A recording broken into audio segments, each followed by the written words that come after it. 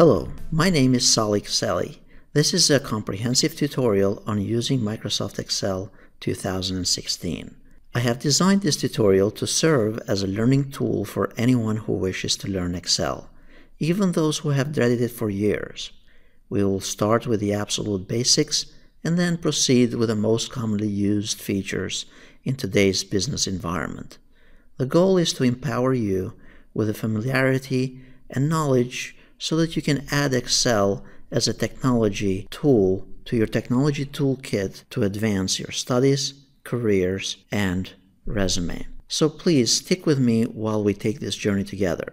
The concepts that you learn here apply also to the previous versions of Excel, such as Excel 2013, 2010, and 2007. So spend a few minutes here and there in this tutorial, and you will end up saving hours in the future. Let's get started. First, the very basic concepts. And before we move any further here in our study of Microsoft Excel, one of the new features in Excel 2016 is the Tell Me feature. And this is available in Word and other applications of Microsoft Office as well. So if you don't know how to do something, you could click here on this little bar here and click on search for something. So let's say I want to adjust the margins, or I want to add a footer. So you just search for it. You don't have to know where it is located within Excel, and then you click on header and footer and it will change it for you. Or charts, and so on. So basically this is the Tell Me feature. Tell me what you want to do and I'll just get you there in doing it, and it will take you to what you want it to search for. So it's a good feature to get to know in Excel 2016. It is not available in previous versions of Excel. So as I mentioned, first things first, the first time you open Excel, this is what you'll be presented. Here on the left-hand side, you'll have a listing of recent documents that you might have opened. And then also here in the bottom left, you can open other files, Excel files or workbooks that you might have worked in the past. On the right-hand side is a listing of various templates that you could utilize for using Excel. So in this case, instead of you having to, let's say, do an inventory list, or let's say that you wanted to do a family budget, instead of you starting from scratch, you could pick one of those templates and double-click on it, and it will be downloaded, and then all you have to do is plug in the numbers here. So let's go back here. Additionally, you can search by various categories and also search for online templates and download and utilize them the same way. Now, as we are starting here, I wanted to also explain how do you get started with the first workbook and what are the different components in the application so that you can easily and effectively navigate in the application as you start using it. So, once you open Excel for the first time, if you're starting from scratch, you simply click here on a blank workbook. At this point, let's navigate a little bit and understand how the application works before we move to anything else. So on the very top here, you have the File menu and the various different tabs: Home, Insert, Page Layout, Formulas, and so on. Those are very similar to other Microsoft applications such as Word and PowerPoint and so on. The idea is the same. So you have here the Home tab, which has all of these different sets of icons and functions as to what they do. Those are also arranged together in various groups. So for example, anything related to the fonts, it's under the Fonts section or grouping. Anything under the alignment that you need to align the text and so on for the different cells, it's under the Alignment group. And then for anything related to numbers, it's under the Numbering group. And then anything related to the styles is under the Styles group, and so on. And that continues from tab to tab, the same idea. It is also important to understand here that those tabs are organized, just like in Word, in a very particular order, mostly depending on what you're doing and how you're working in an Excel spreadsheet. So for example, you might be tinkering with initial design and calculations. Those calculations and designs and stuff are in the Home tab, starting with the font, alignment, number, styles, and then some basic calculations here.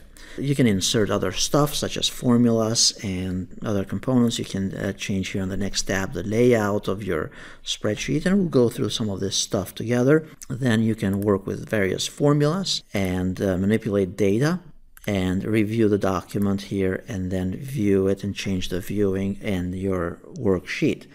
Now here in the bottom you have this scrolling bar here. Typically you might have one or more worksheets here in the bottom. Now let me explain this to a couple terms in Excel. First, Excel is designed for you to do calculations just like budgets or projections and anything that you want the computer to calculate cells or values via a formula. You probably have heard the term spreadsheet. Spreadsheet is just a file that contains those calculations, and it's typically utilizing Excel or some kind of spreadsheet software. In Excel, those files could be referred as workbooks. So sometimes you might hear the term workbook. So the workbook and worksheet are used interchangeably. Now, the other thing to remember here is that particularly in a workbook, you have what's called the worksheets. The worksheets are those, think of it just like the pages on a book. So you have, for example, sheet 1 here. You could add another worksheet here. Now you have sheet 2, sheet 3, and so on. So now as you enter calculations, and we'll get to those in a moment, in your specific worksheet, you can link those calculations with other values in other worksheets as well. So now those worksheets, they make up the workbook. Now in each worksheet you also have, and again please stick with me at this point, these are very basic, but you have to understand the basics in order to do the next steps in this tutorial here. So in a particular workbook or even a worksheet here, you have these columns A, B, and so on. Then you also have the rows. So you have the columns by the letters here, and the rows are represented by a number. Then you also have those cells. For example, this is referred to as B3.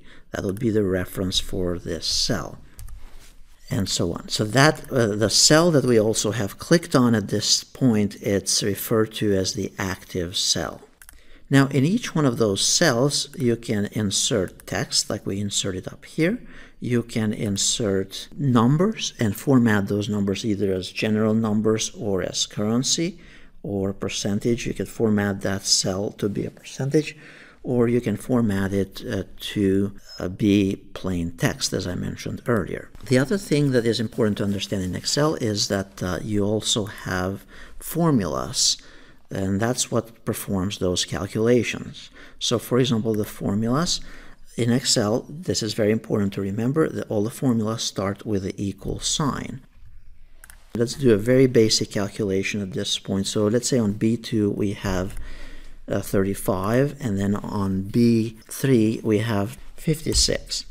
And now here on B4 we want to get the total of these two values. So one of the easiest way would be to do here, and I'm just jumping ahead a little bit here, we want to put in there a formula. So now that formula, it starts, again, remember it starts with the equal sign. And then in this case, I'm going to put the function here, sum, and we'll get to explain that further.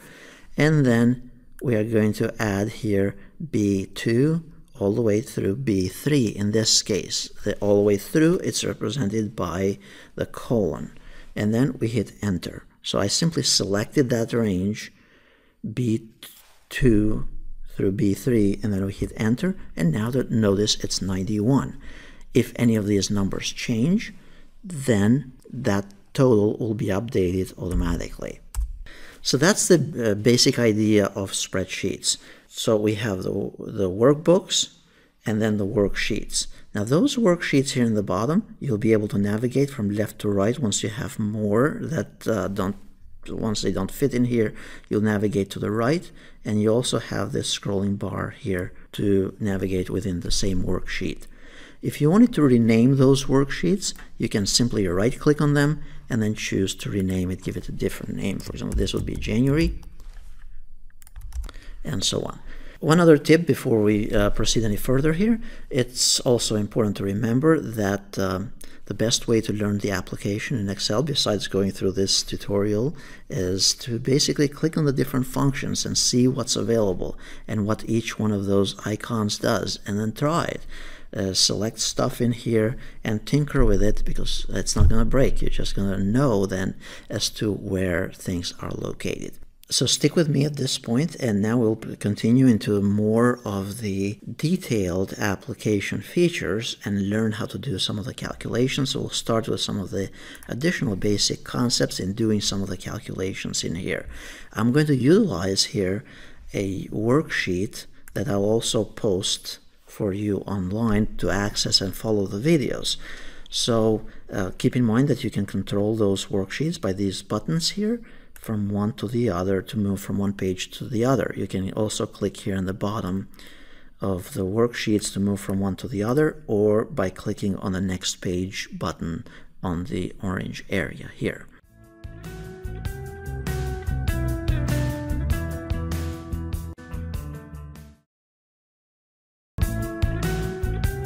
In this session, I'm going to go over some of the basic features of Microsoft Excel, such as adding formulas in a cell to calculate values, formatting part of the worksheet, and using various formulas such as sum, maximum, minimum, average, and count. So let's assume we have this data here in Excel. I simply type this. There's nothing magical about it. You just type those values, and then those values, the first thing that we are going to learn here is how to format these values here, these numbers, into currency. So all that you have to do is you select the cells that you want to format a certain way with a certain type of formatting, and then we can either click here under dollars or on the drop down a different currency, or we can click on the drop down here and choose currency. And notice the dollar amounts have been entered. Now, at this point, we are going to learn how to add a formula in this cell to get the totals for training for all the months. So one of the concepts that is important to understand is that all formulas in Excel start with an equal sign. So you have the equal sign, and then you have the function. The function could be sum, or it could be something else. And there are hundreds of functions in Excel. We'll get to those later. Then the third part of it is the range that you want to calculate, or what you want to calculate. Now the range, it's typically expressed by the cell address for it, or the reference to it, the cell reference to it. So for example, if I wanted to calculate these numbers from here to here, that would be E6 through E14. So if I could put in here E6 colon E14. And notice it's highlighted in blue, and also it's displayed here in the formula bar. And then we hit enter here in a moment. So again, you have the equal sign, the function, whatever the function is, and then the range. And the area within the range is represented by a colon. And then you hit enter, and that is going to be calculated. So you can have those calculations anywhere in any cell as long as it contains a specific formula. So in this case here, the easiest would be for us to insert this formula. And I'll show you the first one by doing this manually. We do the equal sign, then this would be C6. So we need the function first, then C6 colon, that represents anything from here to here through E6, and then hit enter. So that's one way to do the calculation here. The other way to do the calculation is by using this under editing here. You have this drop down here for sum, average, count, numbers, max, minimum, and more functions as well. So let's say we want the sum here. So the sum, we clicked on sum here, and notice it selected this section automatically. If you're going to use this feature, however, make sure that it's calculating the right range of cells. If that is correct, you just hit enter, and now it did it for you automatically. Another method to enter the formula here is by hitting the equal sign, then the function, and then you can simply select the range that you want to calculate, or you could click on the actual cell references. In that way you then have to line them up manually. Then you hit enter, and there it is, the calculation. We could do the same thing down here as well. And by the way, I have these comments here as to how to calculate it, so if you're following this tutorial, you can also download the worksheet and follow it on your own. Now down here, we want to calculate all the expenses for January. So we click here on the equal sign, sum, like we learned earlier, open parentheses, select the whole range, hit enter, and it's done. Now, we need to calculate it for the other months as well. So is there a shorter way of doing it? And the answer to that is yes. You can use what's called the autofill feature. The autofill feature, instead of you having to go through each one of those cells, what you can do is you can copy and replicate that same formula. So this is our formula. We can replicate it to all the cells following downward, or all the cells going from left to right. So how do you do that? All you have to do is you just click on the cell reference here, and then hold the mouse on the bottom right here when it changes to a little plus sign, and then just drag it down. And notice it has performed the calculation. One thing to keep in mind here is that double check whether those references are correct. For example, here for 88, is it calculating the right stuff here? This also works from left to right. And notice this is our formula, and we can drag it to the right by, when it changes on the bottom right to a little plus sign, drag it to the right, and it's going to give us the totals. Notice what it's doing. It's taking it from C6 through C14. Then you go to the next one, D6 through D14, E6 through E14, and so on. So it's seeing incrementally from one point to the other to the other. And this works the same way for anything in sequence. So for example, you have Monday. You drag this down, it fills the days of the week. Anything like January. And it proceeds the same way. The other thing that you could use this for is for numbers. For example, now for numbers, you either have to hold down the control key to do it automatically, or you can click right here in the bottom and choose to fill the series. It's going to just keep on moving them. And there it is. So control button or fill a series for numbers. You can also do things that are in a certain sequence of other sorts. For example, let's say you want to have anything in a certain sequence, for example 5, 0, 5, 10, 15, and so on. So you select your pattern that you have, and then you drag it down. And notice it's building this automatically for you. So that's how you use the autofill feature. Now the next thing, another function here, is the maximum. The maximum is determining, based on these values, we want to determine which one was the highest number in this column. So you can do this with a formula. In Excel, you can click on formulas here, and you can see all these different groups of formulas or functions, actually the functions. And then you can see here under all, these are all the different functions. Now what we could do here is we could just choose, we want to find the maximum. So if we start typing max here, or you could have typed maximum, notice it comes up with a bunch of suggestions. So notice here, max, it returns the largest value in a series or in a set of values. So you have a set of them here, and it's going to give you the highest one.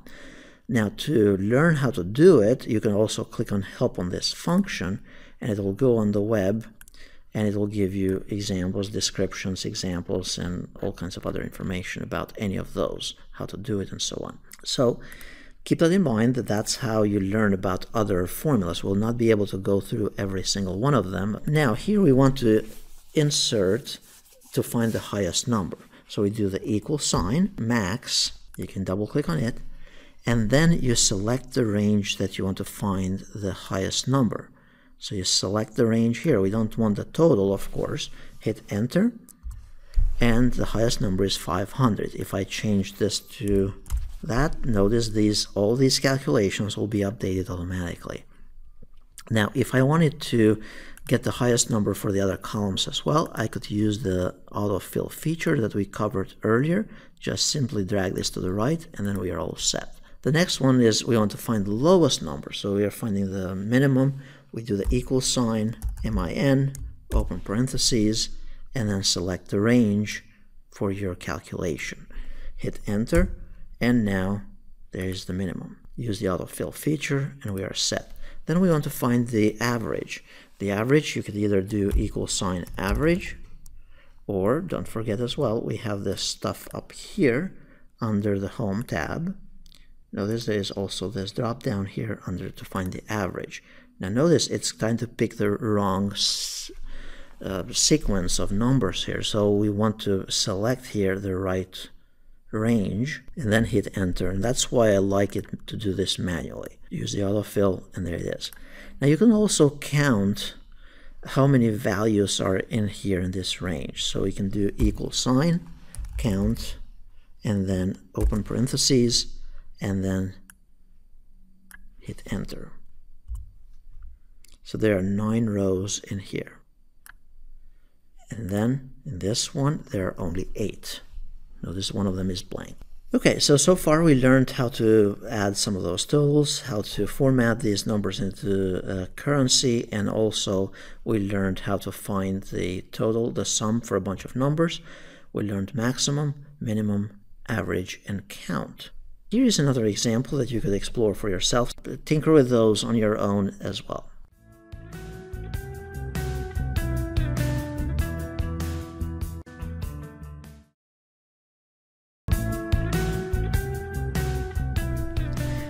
In this session, we are going to learn how to use some of the basic formatting features here in Excel. Typically, even if you did the best calculations and so in your spreadsheets, it's necessary also to utilize some of the functions and features to save you time and also to make it more presentable for. So let's assume we have this worksheet here and we want to make it more presentable, to merge a bunch of cells together.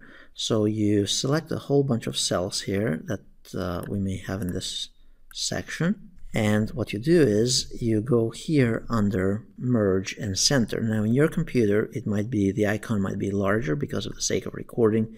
I have this smaller. So I click here on merge and center, and it's taking whatever was in those cells, merging all those cells together and centering the content of that text. Now at this point I could make this font larger and smaller, different colors and all that type of stuff. However, I could format this cell by using one of the cell styles. So this saves you time, of course. You can pick one of those styles from here and notice the live preview that takes place as well.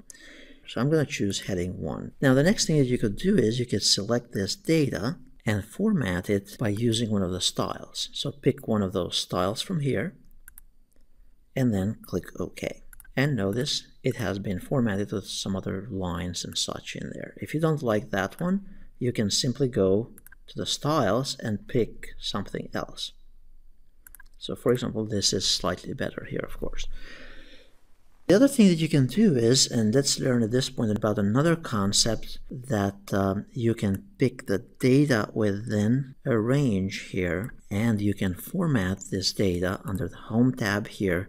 You can utilize conditional formatting.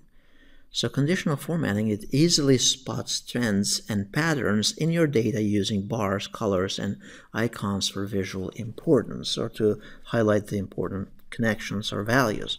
So there are various things here. You can highlight anything greater than a certain range. You could anything less than, equal to, and so on. You could do the top 10 rules, top 10%, bottom 10%, and all that type of thing. You could also use data bars. Data bars, notice here's a live preview. Based on the values within each cell, it will highlight it with a specific color, so it stands out. And also you could use different scales here. So for example, you want to see the different yellow, red, blue, and so on. And also make it even fancier with different icon sets. One other thing I wanted to mention here is that you can create your own rules. Just click on create new rule here and then choose your criteria that you want to apply. And for the sake of time, I'm not going to invest into that at this point. That was some of the stuff regarding the formatting, so stay tuned here. We are going to move to some additional basic calculations in our worksheet.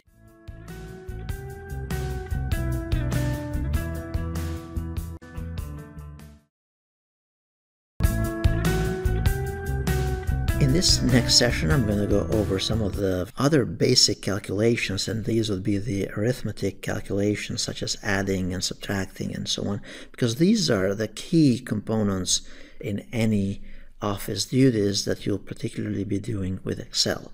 And these are fundamental concepts. So if you're following the tutorial here from the previous sections as well, at this point you could click here under basic calculations in the bottom, or you can click on next page here on the right hand side. So now at this point we are in understanding some of the arithmetic basic calculations. So we are going to learn about getting a bunch of the deductions. So let's assume that we have a bunch of employees here and this is their monthly pay, and then we are getting some deductions that they have to give up here, deduction 1 and deduction 2. Then we are going to calculate how much they are giving up.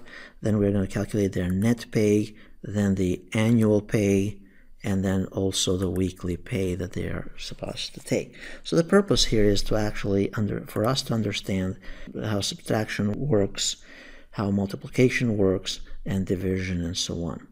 Again, like I mentioned earlier, these are fundamental concepts you will be utilizing no matter what work environment you are going to be. In this case, we want to first probably calculate the deductions, the total for the deductions. As we learned earlier, equal sign, sum, and then the range here.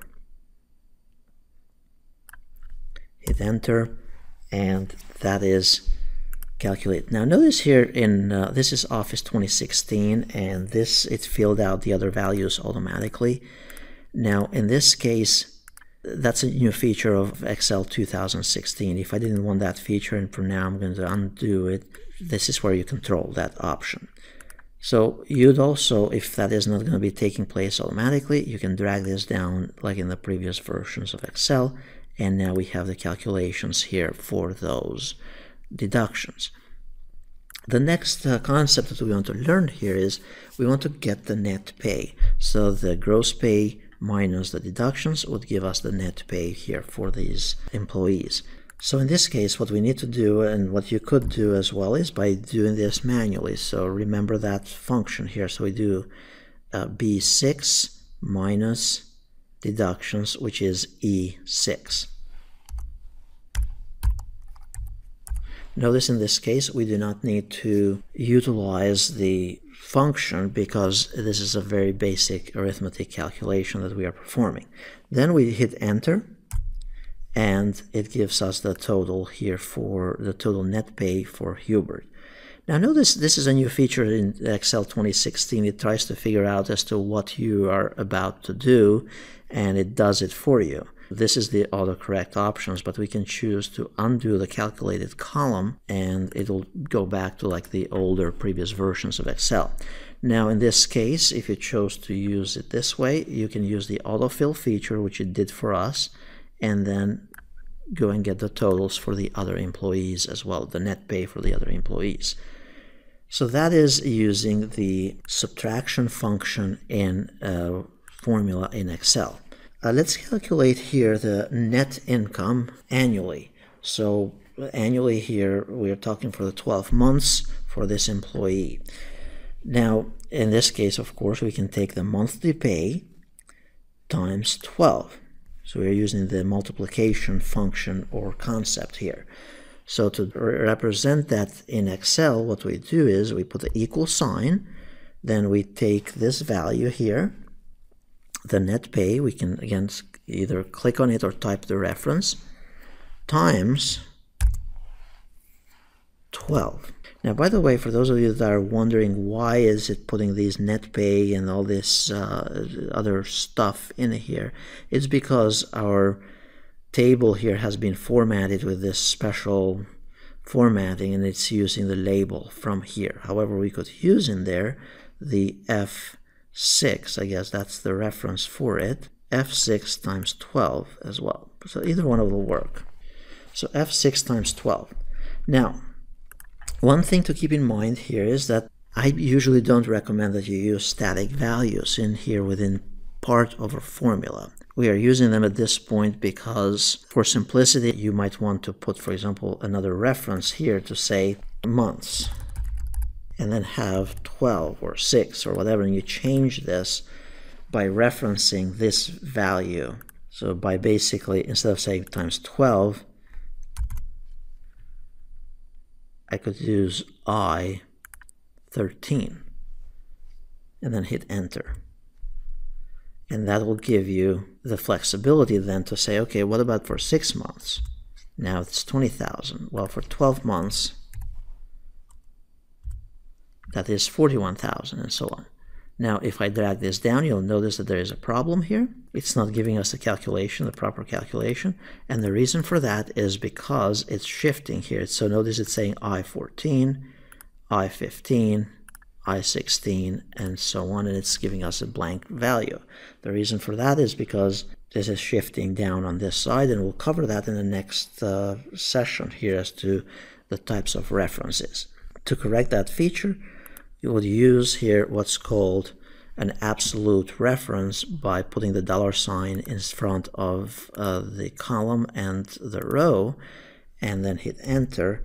And then once we apply that, that calculation will be correct. But we'll get to that. Stay tuned for the types of references tutorial to understand why we did that and how we did that. So that's multiplication. Again, the equal sign, the reference, times the value or another reference. Now here we want to learn about the weekly pay. We know that there are 52 weeks typically in a year. Now what's the weekly pay for Hubert here? So to calculate that, we could do equal sign and then take G6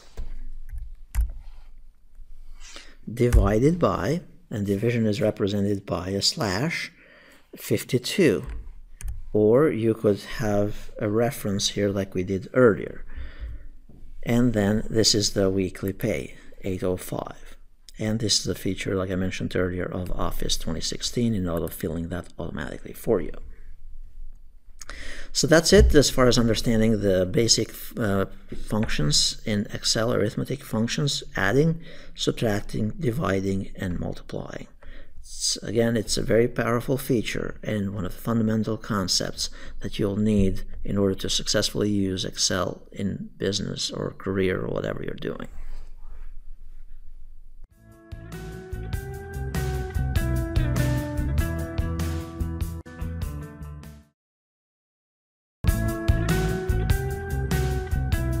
In this next session, I'm going to go over a new feature in Excel 2016 referred to as the quick analysis. And we'll go here under quick analysis.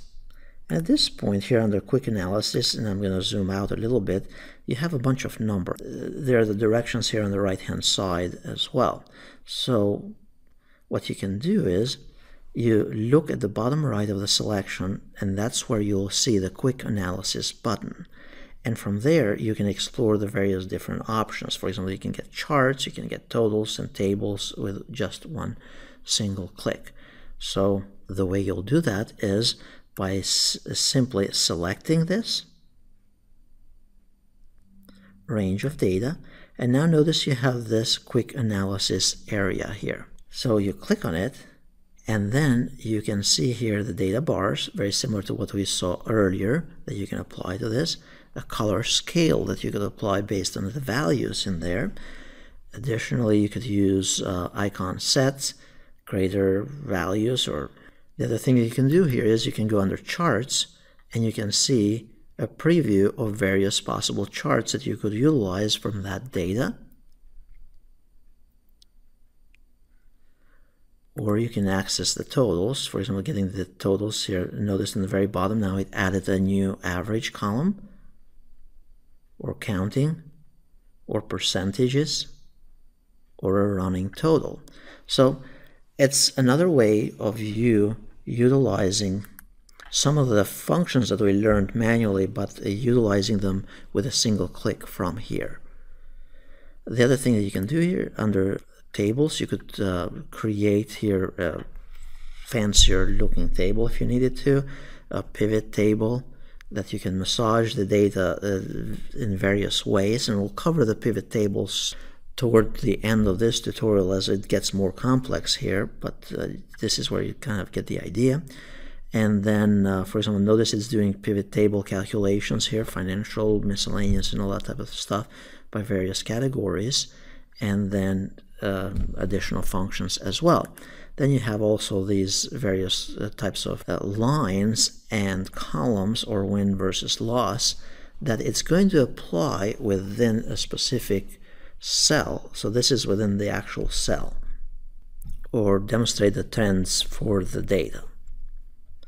So you can check them out for yourself as well. And then you can format these by using various styles here in Excel. And like I mentioned earlier, this is a new feature, particularly in Excel 2016.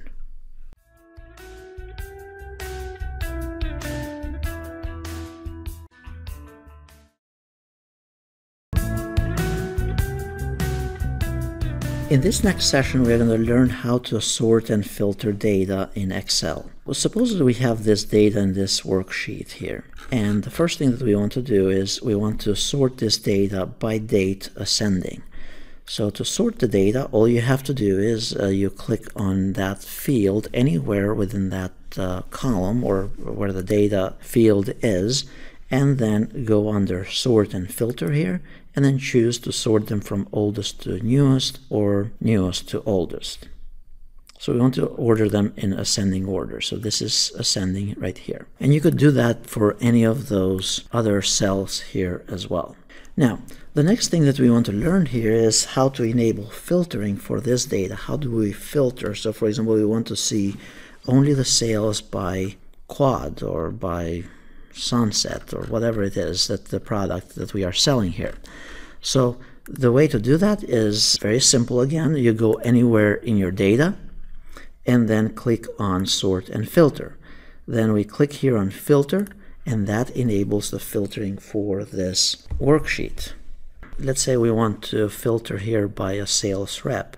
So all we have to do is click on this drop down, that we got these new drop downs now that we enabled filtering, and then pick the salesperson. So let's say we want only Smith here, and then click OK. And now notice that only the sales from Smith will show up. And here at this point we could sort it by other options as well.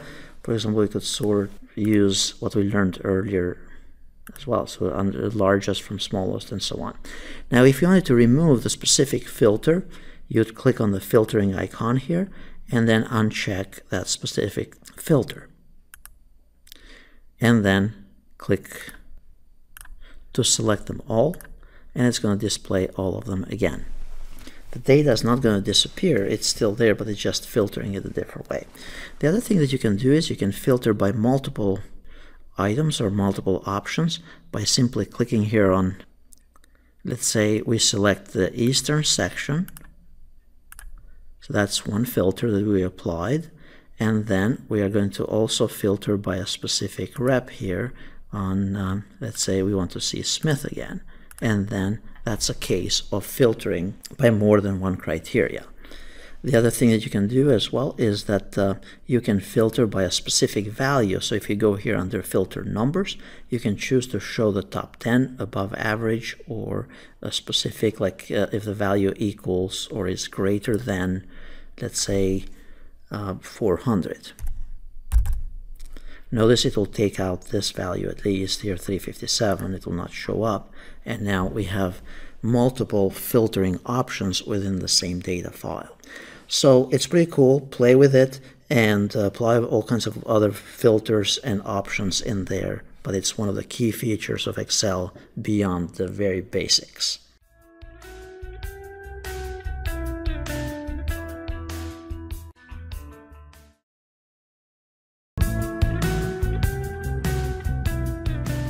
In this session, I'm going to cover the different types of references in Excel. They serve as a foundation for learning Excel and utilizing data in Excel spreadsheets.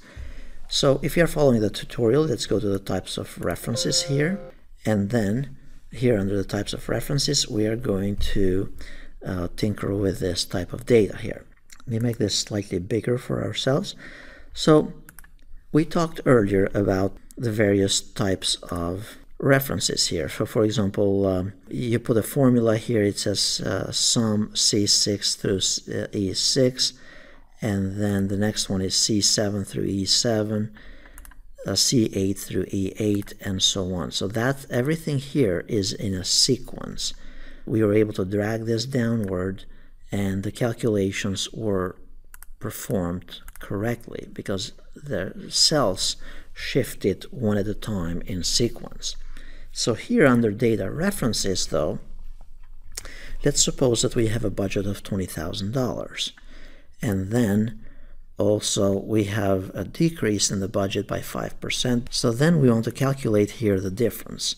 Well, the way to calculate the difference in this case would be by using one of the knowledge that we learned from the previous tutorials, is by using the equal sign. We're using a formula here, the training B8 times the 5%, which is B6, and then we hit enter, and notice it's $200, which is correct. If we wanted to use the autofill feature to drag this down, notice what will happen. First, on the next cell, you get a blank value. The next one, you get these number signs. The number signs, by the way, what they mean is that the content of that cell does not fit. So what you need to do is basically adjust the width of the cell by simply dragging it to the right-hand side. And now, notice it fits. The other trick here is that you can double-click, and it will make the width of that cell exactly properly to the proper width needed. So double-clicking between the columns there, it'll do that. Now notice that we are giving up from travel here that was $2,000, and we have to give up 5%. Notice it ended up being 10 million. What's happening is that as we are using the autofill feature here to populate the formulas, what's happening is that it's, instead of B6, which was correct in the first one, now it's moving to B7. B7, it's multiplying this blank one right here, the red cell. The next one is, it's multiplying 8,000 here by 4,000, and then the 10 million comes by multiplying 2,000 times 5,000. And that's where we came with that. So now, to correct this, what we could do is we could utilize what's called an absolute reference. So you have three types of references typically. You have the relative references, and relative, it means it's going to move. As you use the autofill feature from one cell to the other, it's going to automatically change, and that's what happened here. The absolute references are those that you can go and tell the computer right here that this B6, it's an absolute reference. I don't want it to shift whether left to right or top down. And in this case, to convert it into an absolute reference, and that probably will be your question, is by putting dollar signs in front of it. You could put the dollar signs manually, like that, and it takes quite a bit of time. Or you can do it by pressing the F4 key on your keyboard. So if I tap the F4 key here on the reference that I want to lock, that will put the dollar signs automatically. And then I tap F4 again, that changes to what's called a mixed reference. Mixed because this B6 is saying that the column here, column B, is not locked, but the row 6, it's going to be locked in this case. If I press the F4 key again, notice it switched to a different type of mixed reference where now the column is going to be locked and so on. So all in all, what we need to do here is this 5%, we don't want that to be changing. We lock it with the dollar signs and make it an absolute reference. And then you drag this down, and now you have the proper calculations here. So out of 2,000, 5%, that's you have to give up $100. So that's the idea here. And we utilized this in the previous section as well when we did the basic concepts earlier, or the basic calculations earlier. This gives you the flexibility to change this. Okay, what would happen if I chose 7%? What would I have to give up? And now notice right here. Now the difference, you could also calculate here a total.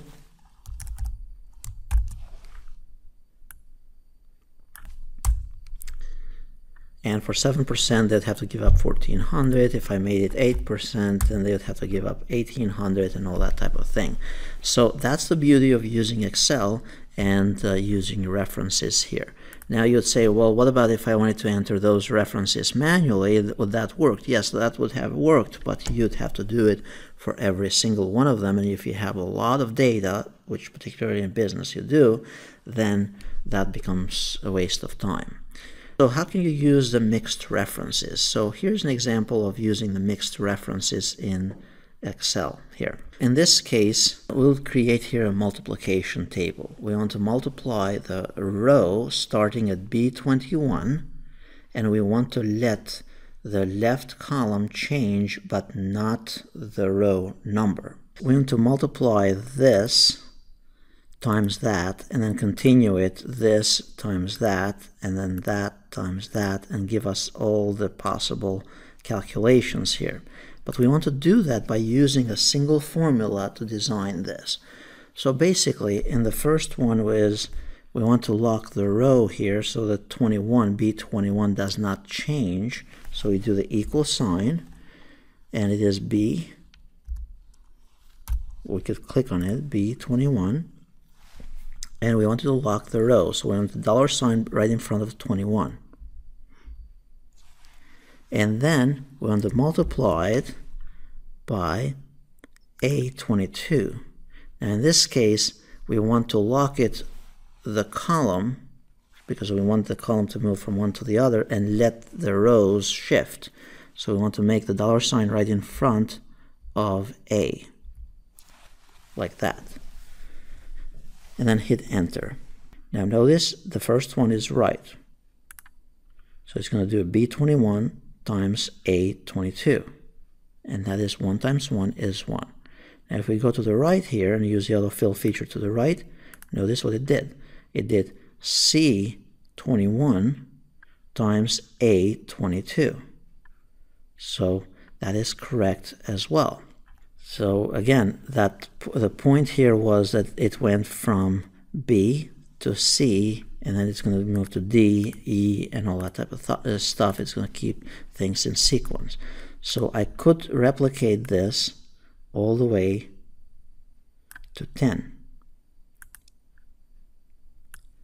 And notice it's correct. Now, I could also go down here, because our formula is correct on this first cell, and I could replicate it also downwards. So now what it's doing here, notice, it's saying it went from B21, which is static, it's going to A22, A24, and on and on and on. And we have not moved from a B column, that's why it has B. Now if we go here to the next one, and we drag this down, the formula is still going to be consistent, and it's saying C21.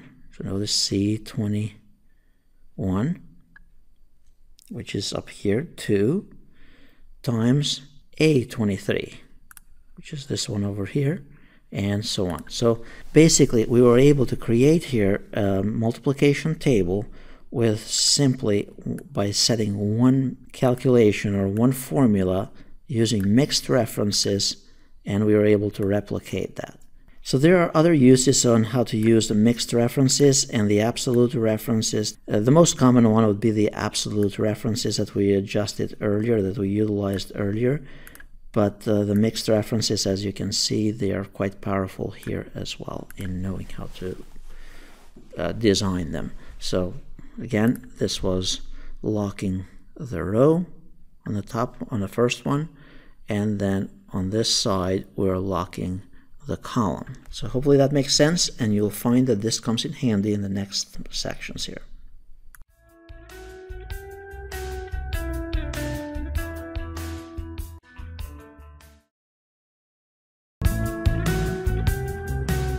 In this next session, we're going to learn how to create charts in Excel. We have here a variety of data options in our worksheet, and we want to create charts for them.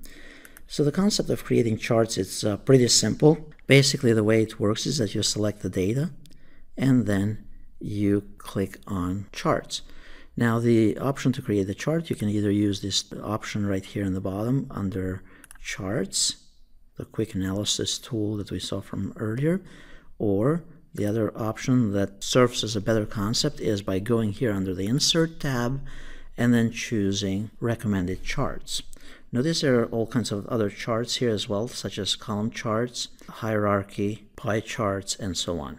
The idea is to use the right chart for the right type of data representation. Sometimes it's very easy to skew the data by representing it the wrong type of chart. So typically, if you're dealing with percentages, you want to use a pie chart. If you're dealing with a long date range, which includes a lot of values and such, then you probably would use a line chart and so on. In Microsoft Excel here, there is also this option of recommended charts. So based on the data that you have selected, it's going to give you what Excel recommends in this case. So notice here I selected part of the column here in the first row as well, and I click OK, and that's the chart for just this set of data, just toys, boomerangs, and this in-store sales. If I want to tweak that chart even further, all I have to do is go and pick some other different designs from here on the top. I could also go and pick and change the colors to use a different color scheme. And you can also change the layout if you prefer a different layout. Notice how it's putting the numbers in various areas here through the live preview. And you could add different elements as well. Notice the contextual tools here on the top as well. Under the format, you could tweak the formatting, change additional properties for this chart, and also additional options to the right of this chart. Those are some of just the basic concepts on how you create the chart, how you kind of tinker with it. Now, the next thing that I'll try to show you here is that in some cases, you might have in-store sales, website sales, and you have 3 sets of data. So how do you apply that in a chart? Well, it's the same concept. You select the range of data here, and you go under Insert, and then Recommended Charts as well. And then pick the recommended type of chart that might come in handy for you. You click OK, and here is the grouped chart for this set of data. Now, of course, you can drag this and move it elsewhere in your worksheet where you're working with and customize it even further. The other type of chart that you could create here's another example of sales, for example, across multiple years. So in this case, you want to select the data, and then you go under Insert, and then Recommended Charts again. And notice the first recommended chart that Microsoft recommends here is a line chart, because you're dealing with multiple years. You want to see the pattern within those years. So pick the one that you prefer, and notice you have the chart right there. Now at this point, as we mentioned earlier as well, you can customize this with various other designs to make it more visually appealing for your audience. Notice you can also switch the rows of the columns, and you can change the data selection as well, including the changing the type of chart. Notice under the quick layout, as we discussed earlier, you can include additional values and options within your chart. The next example here, it goes against a year or a complete item. So now we can select this set of data and then go under Insert, choose Recommended Charts, and then at this point, the first option that Microsoft is giving us is the column chart. Because notice if you chose the pie chart here, it will probably not work quite as well because everything is pretty much very closely together. So click on it, and there is the column chart for this specific year. The next option is multiple tests. This is very similar to what we used earlier in this one. And this type of chart, you can simply select it, the data, and then again insert the type of chart. Notice it's a column chart. In some cases you might want a line chart so that you can see the interactions or interfacing of them accordingly. Now, in the cases where you want to skip a specific area of data in your chart, what you can do, and this is kind of a neat little trick here, is basically, let's say I want to create a chart only for test 1 and test 3, and notice you have test 2 in the middle. What you can do is you hold down the control key while selecting the data range, and then at this point you go in under insert and then insert some kind of chart that you may prefer here.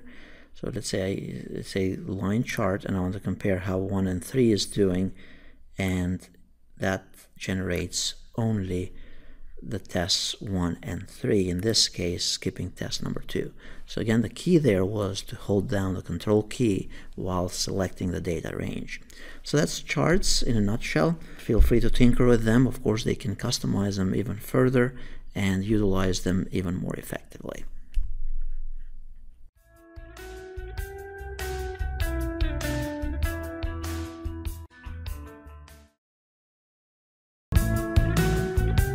In this session, I'm going to demonstrate how to use the Flash Fill feature in Excel 2016.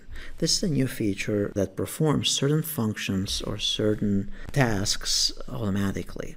We learned about one of those earlier here, for example, as we were tinkering earlier with data. As we were tinkering earlier with data here, we noticed that, for example, to calculate the annual income, it would be the net pay times 12.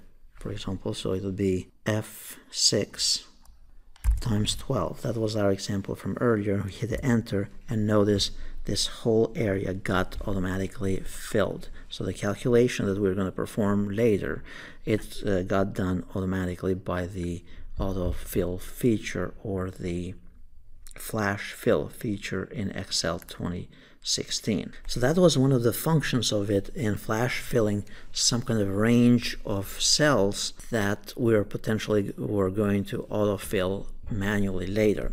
Now in this case here we have the email address of a bunch of individuals and we don't have their first and last name. Let's say we need that for building spreadsheet of sorts, so we want to separate those. So in this case what you can do is you can start typing here, for example, the first name. So we want to do Nancy, and then the next one we type Andrew. Now notice as we are typing Andrew here, it's flash filling. Notice it's matching the rest of the rows, so it's determining what we are doing here in this cell and looking at other subsequent cells and whether it could save us time. And now if we are happy with it, we simply hit enter and notice it's all complete. Now the next one here we put, we say last name, and then we want to do as well the same thing. So we put free, and notice I just started type the next last name here from this area, and I hit enter and notice it filled it out automatically. So it's pretty cool, pretty powerful. Now we have two separate columns here that we could use for a mail merge or for other functionality, and that's the Flash Fill feature.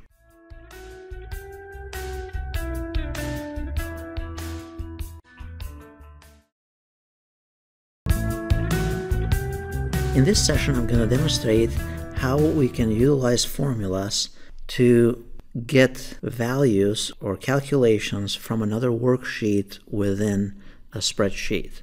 So basically we want to calculate, for example, the training expenses, get the totals from another worksheet here, for example, under January. We want to get this total and present it and post it on the main worksheet. So we are creating a summary worksheet from values and references from other worksheets. So here's how it works. So you basically have the summary worksheet here. You have the training for January, March, April, and all that type of thing. And also we have these worksheets for each month, for example, January expenses.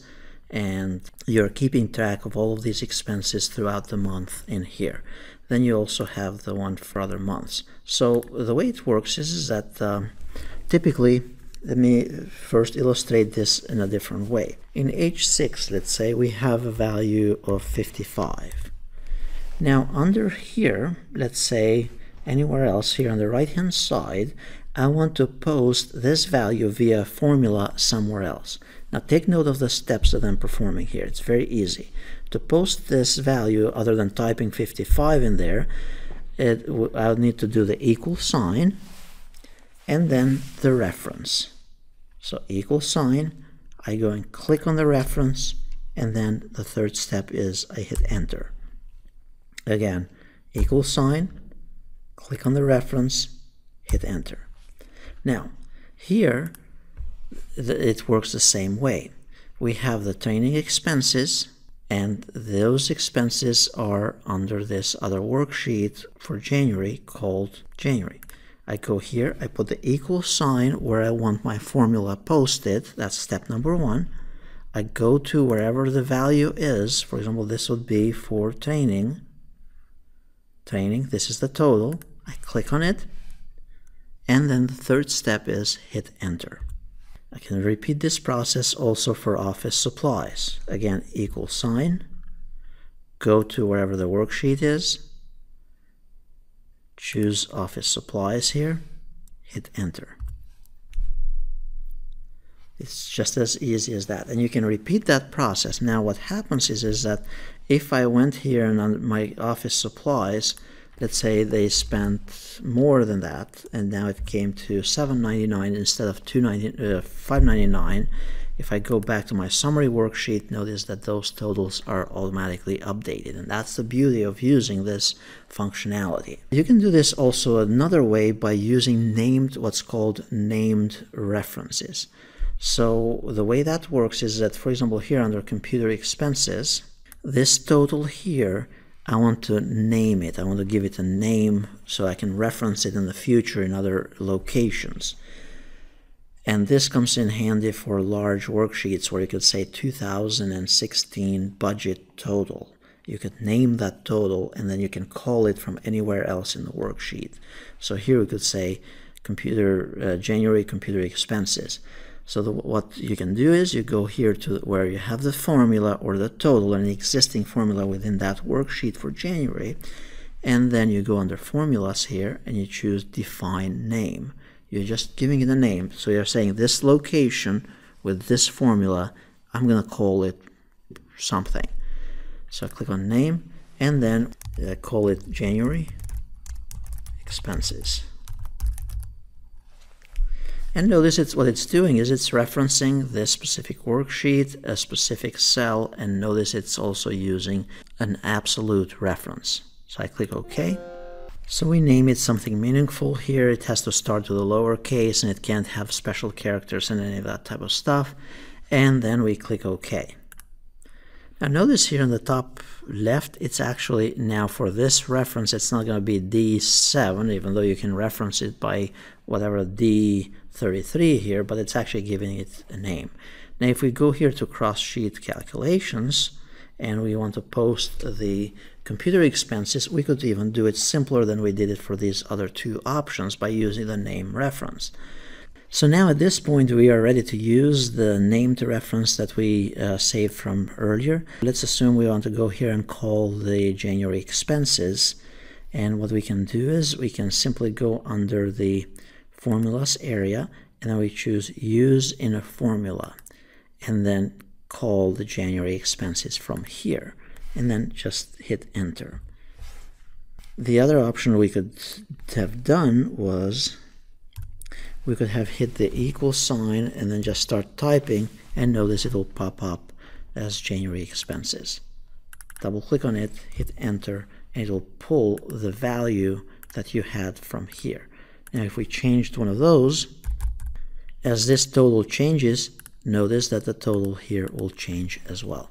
So this is a great way to call references across the worksheet or other worksheets within your workbook or spreadsheet and populate that data for a summary or for various calculations within your spreadsheet. And that was using the two methods, one of them manually by pulling the values, the other one was by defining a name for those references.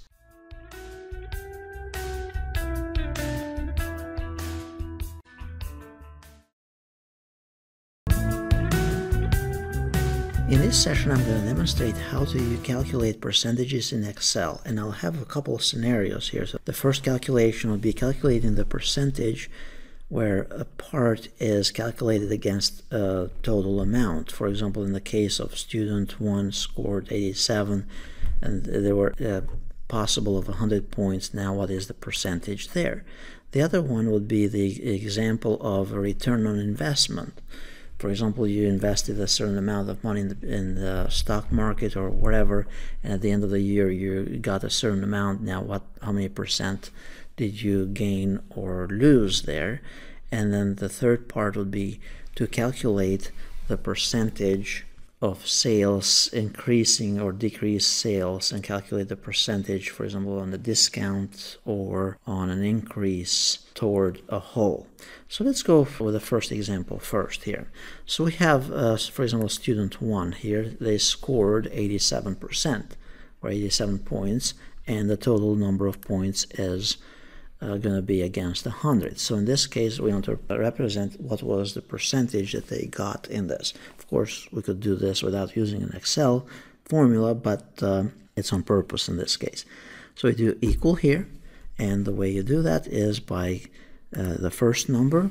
In this case, I'm going to do it manually here, B7 divided by the possible points. So in this case, it will be C7. And then all you do is you hit enter. Now, one thing to remember as well here is that when you're doing the calculation, you need to also format this into a percentage value. And this I had done it earlier, so that's how you do it. Basically, just click on the percent item formatting, select the range, and then choose the percent formatting, or under here, percentage. So that's the first example. So that came to 87%. So this student scored 87%. Now, this is a little bit more complex. We want to calculate the return on investment percentage. So let's suppose that in the beginning of the year, we invested $1,000. Now, at the end of the year, we got $1,200. And we want to determine as to what percentage did we get at the end of the year. What was the return of an investment? Again, format this to be percentages, and then you put in the formula. In this case, we're going to do equal sign. Basically, the way we calculate this, if you remember your math and such, we do the end of the year minus the beginning of the year divided by what we invested initially at the beginning of the year. And we have to put that in parentheses. So basically it would be C16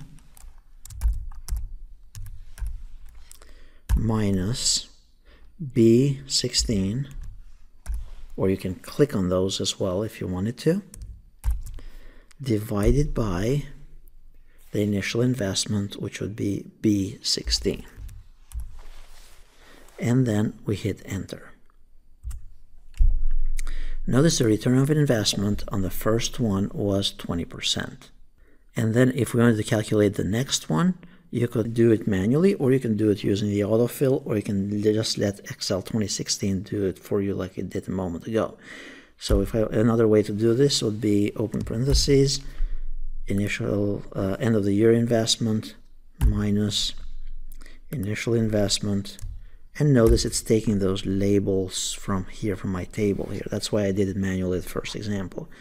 Then divide it by the initial investment. Hit enter. It's 25%. And you could repeat this. So in this case, they lost 20% of the investment. So that's how you do the return of investment at the end of the year. That's example number 2 for calculating percentages. Now, in the third example, we want to calculate, for example, we have these employees, and this is their annual salary that they had, and now we want to give them a bonus, or we want to increase their salary. And for example, for the first employee, we want to give $1,200 in addition to what they currently had. So now we want to calculate what was the percentage of increase that they got this year. The way to do that calculation would be very similar to the first example. You just do the equal sign and then the bonus divided by the salary. and then hit enter. So they are getting 12%. The first employee is getting 12%, and the other ones are getting accordingly, as we see here. So that would be the percent plus or minus here. The other thing to keep in mind as well, as you are working with these percentages, and besides formatting them in percentages, you might want to have the decimal points to at least 2. So we want to increase this by 2 areas. So format all of this by increasing the decimal points for all the cells. So now this is more accurate. For example, employee 2 got 5.95% increase in their salary. If you had to figure out as well, for example, you are increasing the salary of employees by 15% or 12% or whatever, here's how you can do it as well. So basically, so this would be increase. And we're going to put the number statically at this point, but we're going to do the equal sign here, the value times, and then the percentage point. So the percentage point in this case, it is going to be 0.7%. So that would be 0.7 would be the calculation. Now, if we were to increase everybody's salary by 7%, this is what it would be for each one of them. Now, if we wanted to know how much is their total salary going to be, we could go back and modify our formula to be the salary times 1.07, because we just want to see what it went above what they are earning earlier. So hit enter there, and notice now the new salary at 7% increase, it's going to be 10,700 here, and so on. So the idea that I wanted to demonstrate here was how to calculate it by a specific percentage so that you can see just the increase, and this would be by adding the 1 in front of it. That would be what would be the new total for that employee, so that you can kind of save another column to add numbers and all that stuff, but you're doing it all in one cell for this calculation. So hopefully that is helpful. These were 3 different scenarios on calculating percentages in Excel, and it should cover pretty much most of the scenarios out there for you.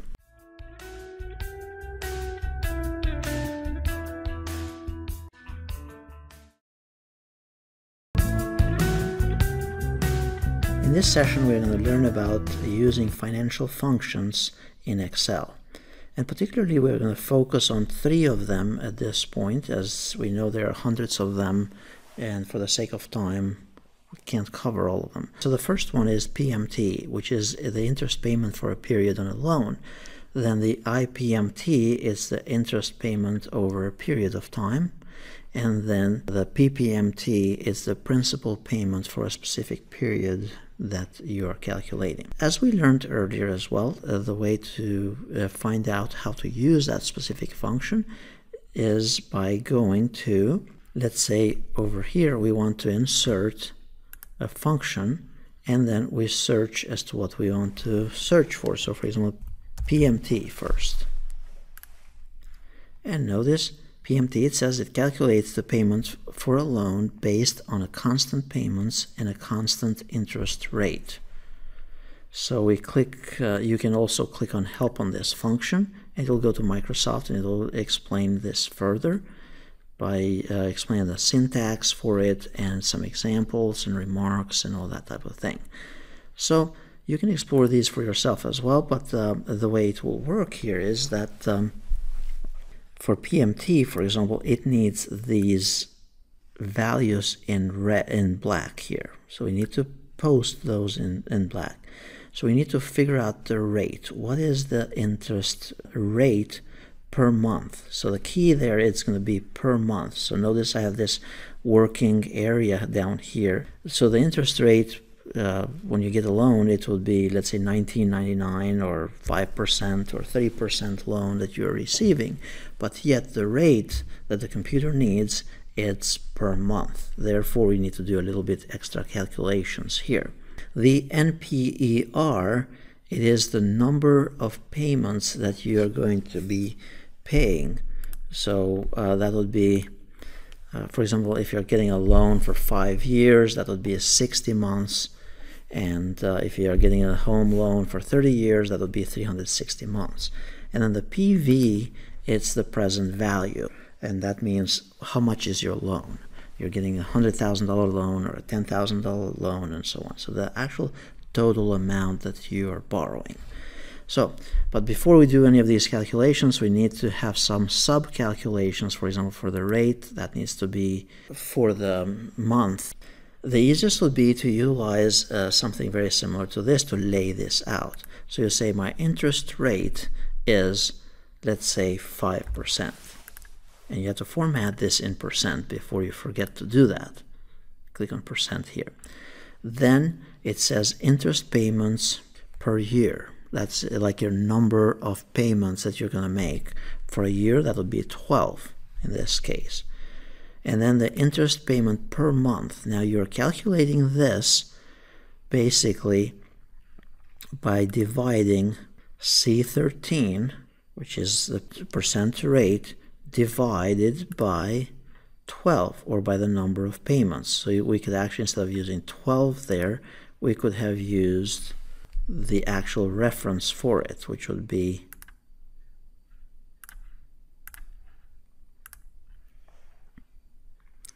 C14. And then we hit enter. Now notice the other trick here as well is that we are calculating this with a bunch of increased numbers or values here, because I think in the business world they use up to 5 digits after the period. So here we have a little bit more than that, but we could kind of control it by this right there. So that would be our payment in interest rate per month in this case.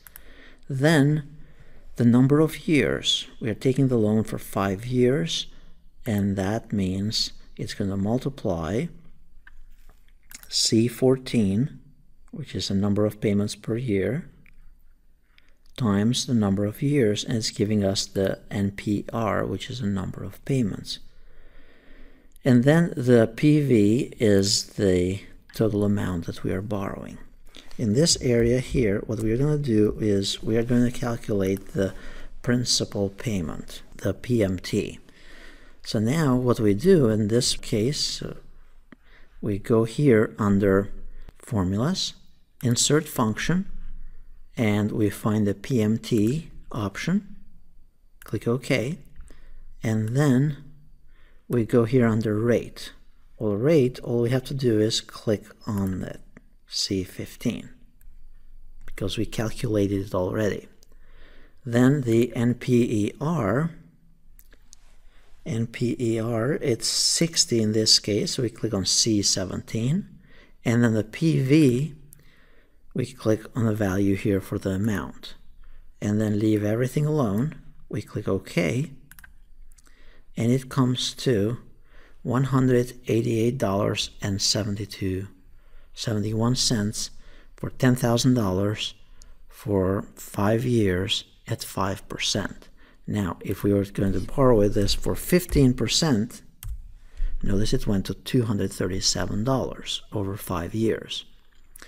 Now, if we were borrowing a loan for a house for $300,000,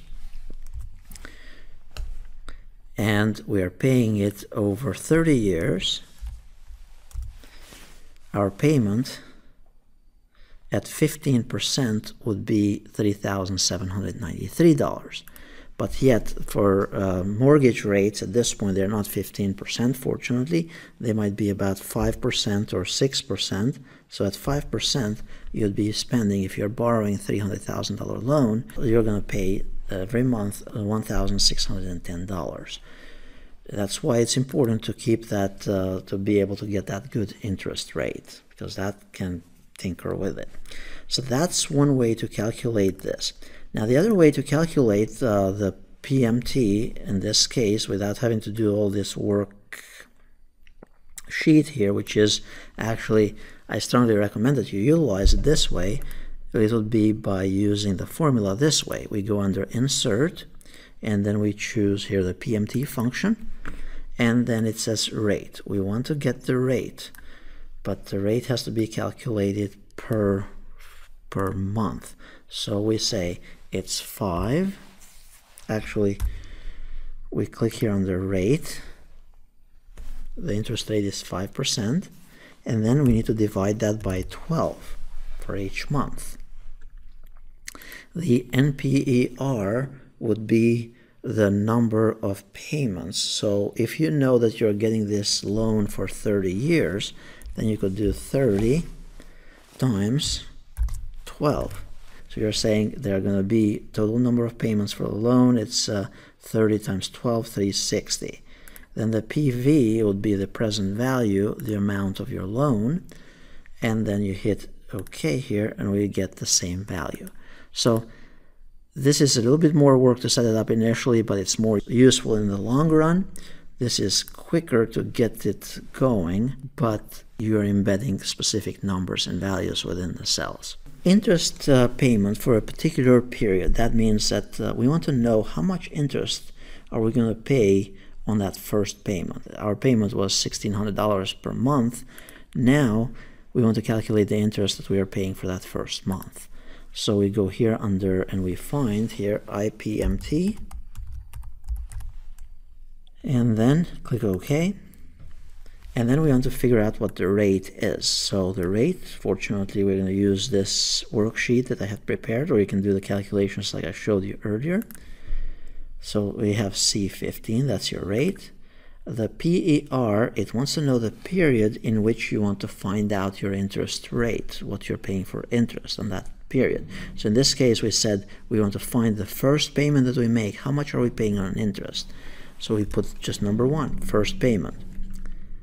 The NPER here, it would be the number of total payments. And then the PV, it's actually the value that you're borrowing. Then we go here and click OK. And now notice that on the first payment, if you're borrowing $300,000 at 5% for 30 years, on the first payment you're going to pay $1,250 in interest. If you're going to change this to the second payment, notice it's probably going to be a little bit less, $1,248 for the second payment. Of course, that interest, it's going to drop from payment to payment to payment. So on the, let's say on the 359th period, you'd be paying only $13 in interest. That's why it's important to have as much money up front to pay for a house or something if you can, because you're avoiding a $1,200 interest payment of the first one. So now let's calculate how much your principal payment is going to be for this loan, and specifically in this case for month number 1. Of course, we could do it by deducting $1,600 by doing the subtraction from here, but we're going to do it using the function here in Excel. So the way we do that is by going here under the insert function, and then we want to find the PPMT. Click on OK, and then again we're going to use the same thing. So it's going to be rate, PER, the period. So the rate, the period, the number of payments, and the present value. So we have the rate, the period, the first time or the first payment that we are making to the loan company, then the number of total payments, then the present value. And then when we have filled out all of these values, we click OK here, and notice it comes to $360 that we are paying monthly toward our principal, toward our $300,000. So in the first month we are paying $1,600 in total, but only $360 is applying toward the $300,000. So that's in brief how you can utilize some of the financial calculations or financial functions in Excel 2016. It's the same way that you can do it in the previous versions as well.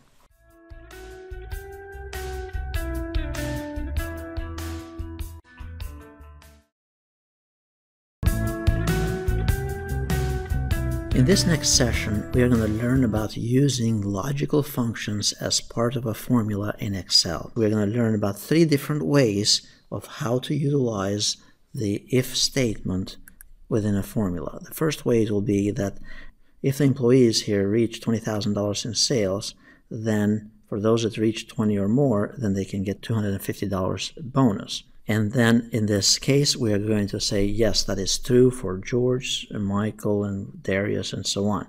Then the next set here in the next column, we're going to display yes or no. We're going to represent it with a yes or no, the words yes or no. And then in the third column, we're going to actually post the amount that they get as additional. This is how it works. So basically you have the sales that they accomplished as part of the worksheet.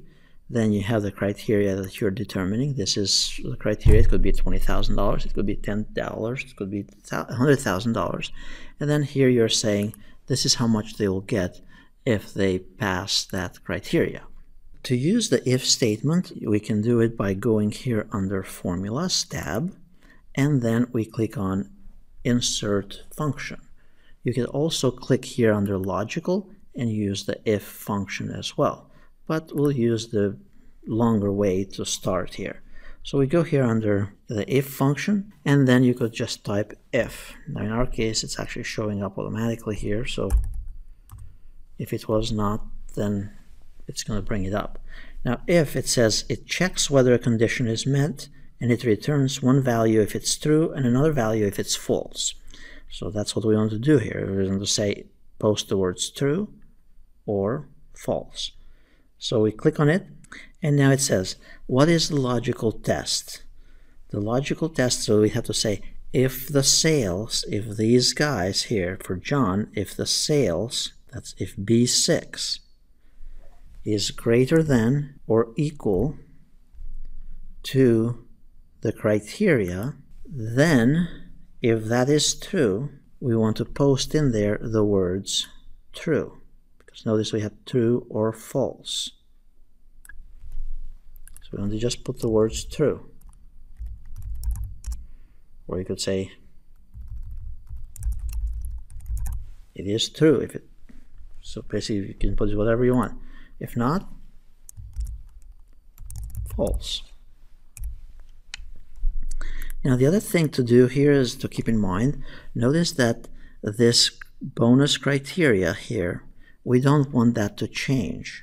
And if you remember from the types of references, we want to make that an absolute reference. So you press the F4 key to put the dollar signs so that when you use the autofill feature, that does not populate the other cells incorrectly. So we want to lock it to the criteria of 20,000.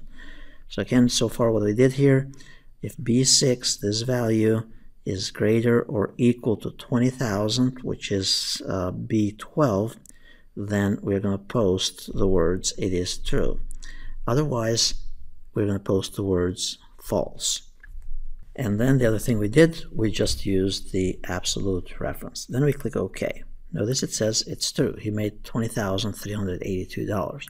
Now we use the autofill feature here to move down to the other ones, and it says George here, he got only 19,000, so he doesn't get the bonus, and so on. So that was one method. The other method is to post here yes or no. The words actually yes or no. It's going to be very similar to the previous option here that we did. So we click here on Insert Function under the Formulas tab. We click on If, OK, and then again we say pretty much what we did earlier. We click on the reference here. If B6 is greater than equal to the criteria 12, we make that an absolute reference by pressing F4. Then we put here yes. If it's false, no. And then click OK. Notice the first one they get a bonus. The other ones they don't get a bonus. Now on the third option here, on the third reference, what we're going to do is we're actually going to post the actual amount, which would be this amount. So, and if they didn't get it, then we put a 0 in there. So again, we go under the Formulas tab, click on Insert Function, and then the If function. Then we say if this reference B6 greater or equal to the criteria, make it an absolute value, then they get the bonus, which is B13. Now we want to do that as an absolute reference as well, otherwise they get 0.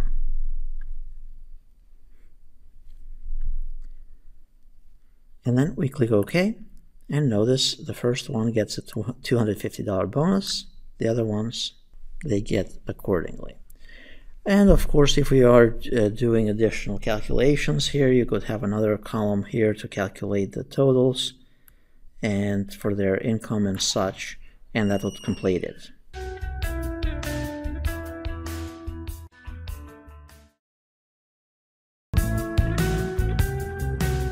In this session, we're going to learn a little bit about one-click forecasting in Excel 2016. This is a new feature actually in Excel 2016, and it's quite powerful. If you have a series of data that includes timelines and specific values, what you can do is that you can select these values, and then, as we have here in the directions, you can explore the options in the bottom of this and create a forecast for this.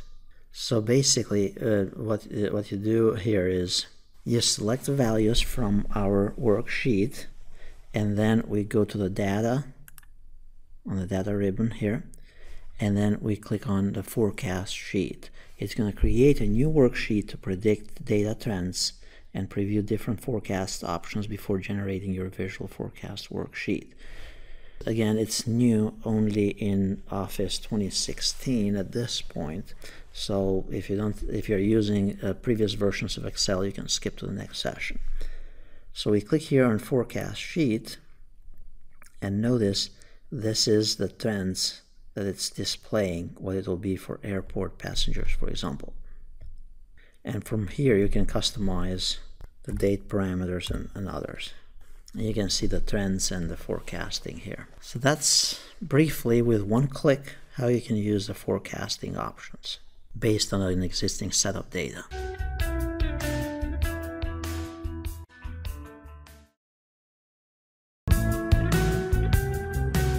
In this session, I'm going to demonstrate very briefly how to utilize a couple of the new types of charts available only in Excel 2016. These charts are utilized to visualize hierarchical levels of data with ease here.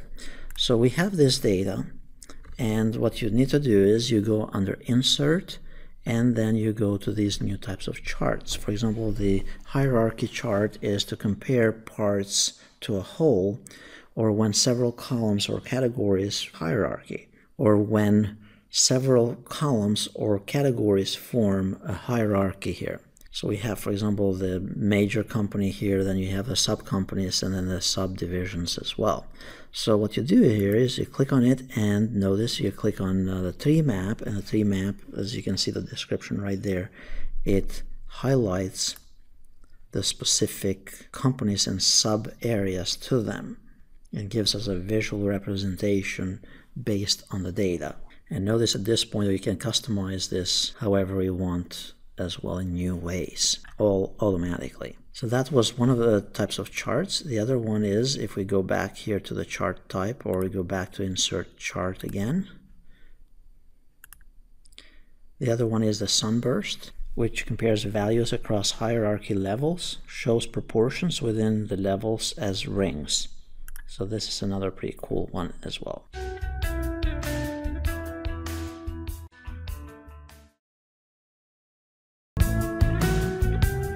In this session, I'm going to demonstrate how to utilize pivot tables in Excel. Pivot tables are a powerful feature of Excel. There are a couple of requirements that you need to know before you start tinkering with them and finding that they don't work.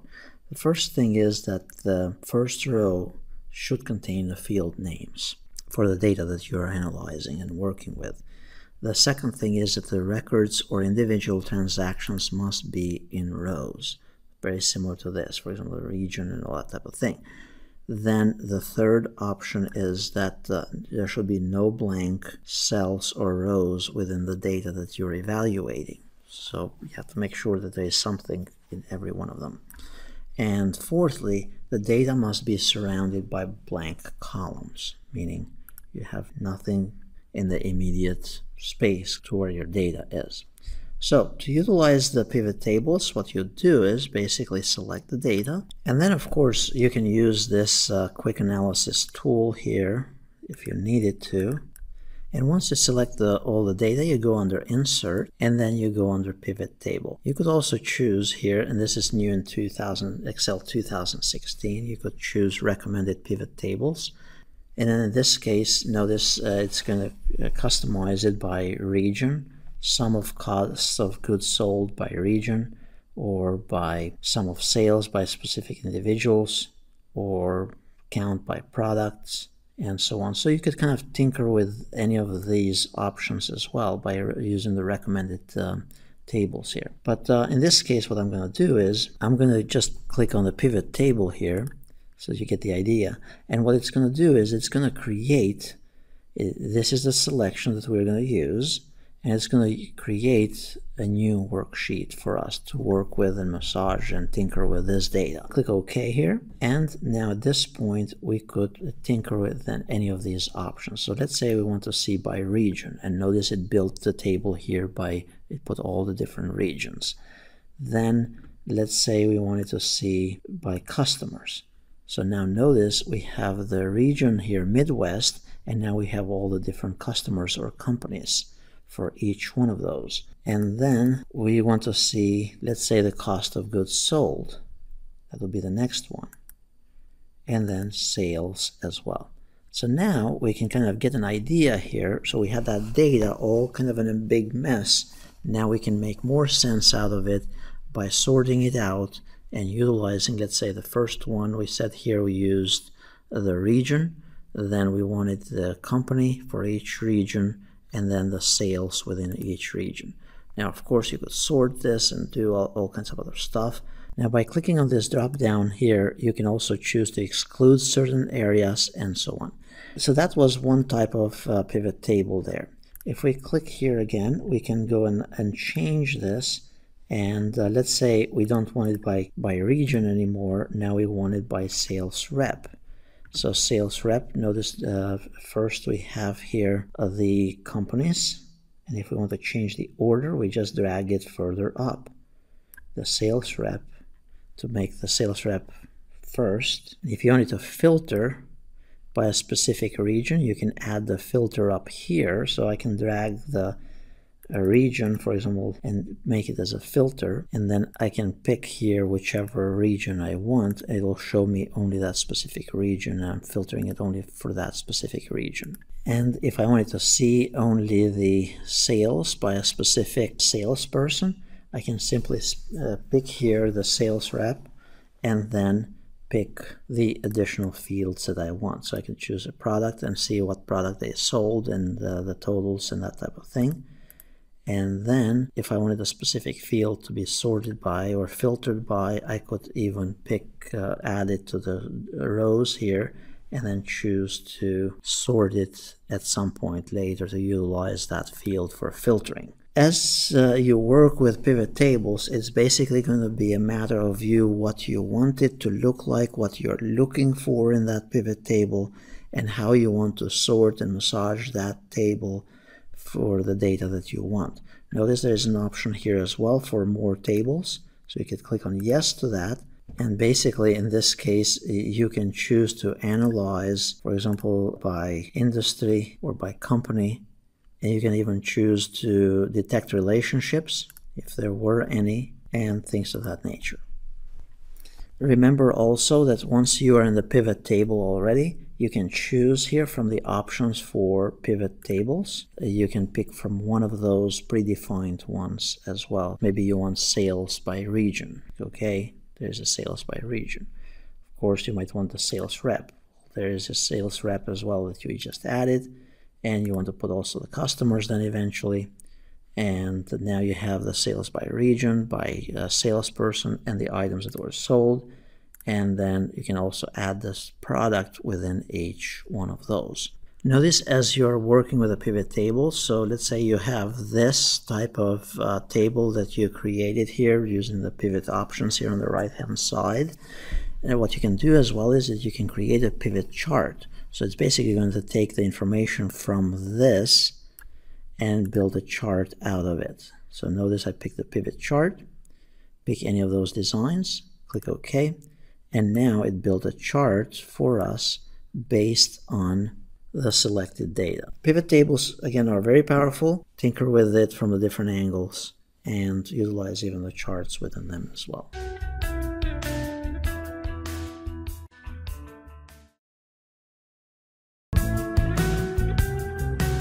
In this session, I'm going to cover a new feature in Excel 2016, that of data gathering.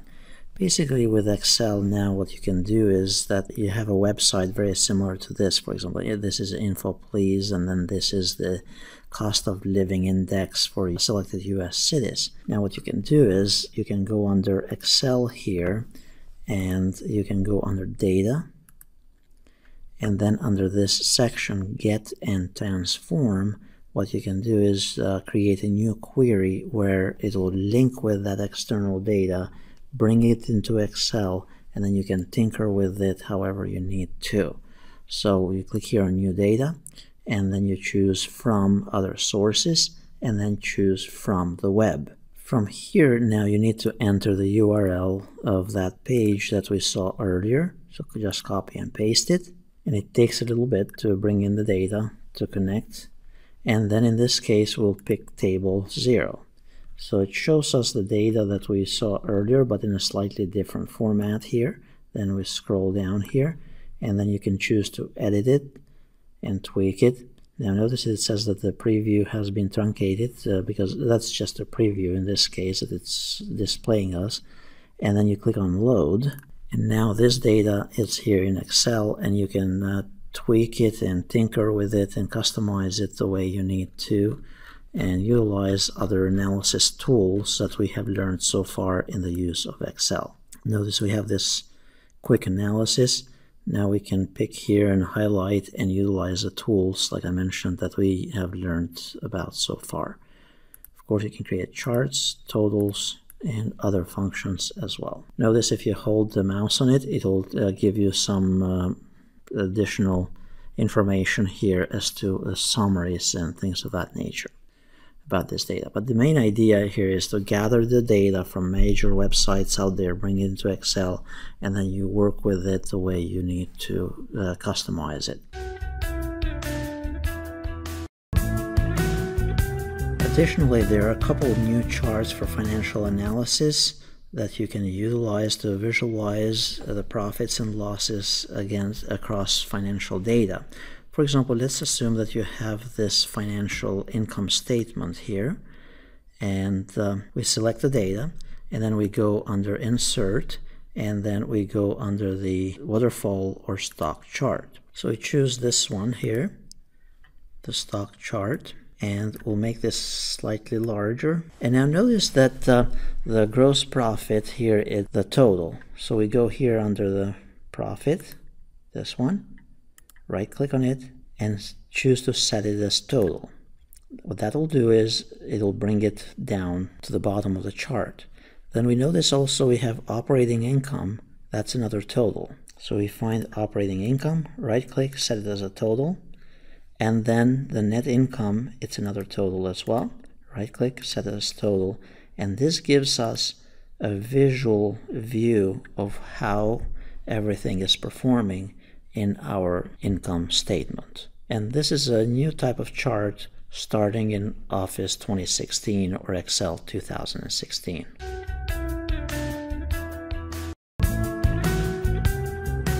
In this session, I'm going to briefly cover a new feature in Excel 2016, the 3D map feature or tour feature. So let's suppose that we have all this data that we have collected. So basically what you'd do is you'd go here under Insert, and then you want to choose this 3D map option, create a new tour. Then in the layer pane, So basically at this point here we have selected the fields that we want. We want under the location, we want the longitude and latitude, and then under the height we want to express here the customer count, how many customers, and then the quarter date. And then you could also specify additional fields here as well if you need it. Now what it's going to do is it's going to give you this map, and you can rotate it in every which direction, identify in which states most of your customers are, and look at this data more closely as well if need be. Another option here is to play the tour, which will switch the tour to watch it play. In my case, since I'm recording this, it's going to be captured only in part of the screen, but if I play it, it's going to be displaying the data very similar to this.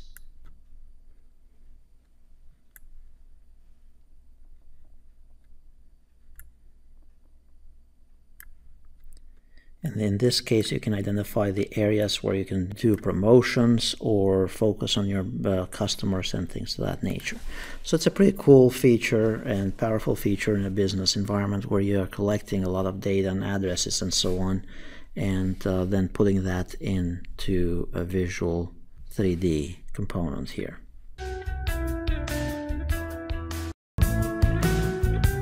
In this session, I'm going to demonstrate how to use one of the simple but yet important features in Excel, particularly when you're using a lot of data that you want to navigate.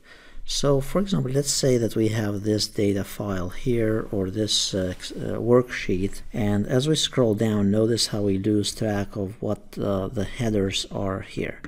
Also, as we move from left to right, notice that we lose track of what the first column is here. The question is, how can we make it so that actually the header and the first column stay put? Well, there are a couple ways to do it. The first way is basically we could lock only the header row here, just the top one. So what you can do is you go under the View tab and you go under the Freeze Panes, and that is the feature that you want to use in this case. So you could choose Freeze Top Row, and in this case, notice as we scroll down, the top row stays put and we can navigate up and down. However, if we were to go left and right, in this case, it's still not locked, this first column. So to correct the problem, what we do is we go here to the very top again, and then we click right below the first row that we want to keep locked, and also right to the right on the next column for the column that we want to lock. So once we select the cell that we want to keep as a key point for locking both the column and the row, then we go here under Freeze Panes, and then we simply click on Freeze Panes. At this point, we can scroll up and down, and the top row will stay locked, and we can scroll from left to right, and the column on the left will stay locked.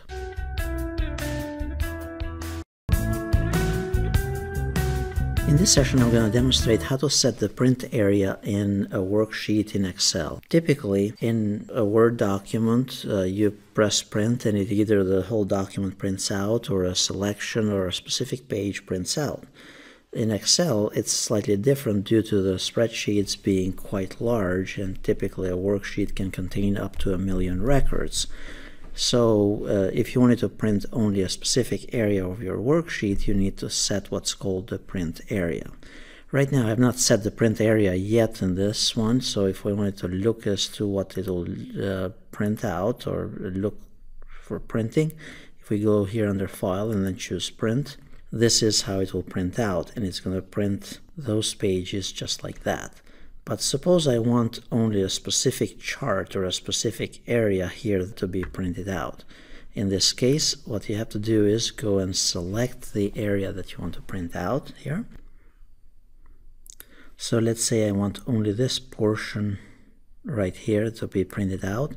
I can simply select this, then go under Page Layout, and then choose under Print Area, and then click on Set Print Area. And at this point, if I go to File and Print, notice that my preview, it'll print only that specific section.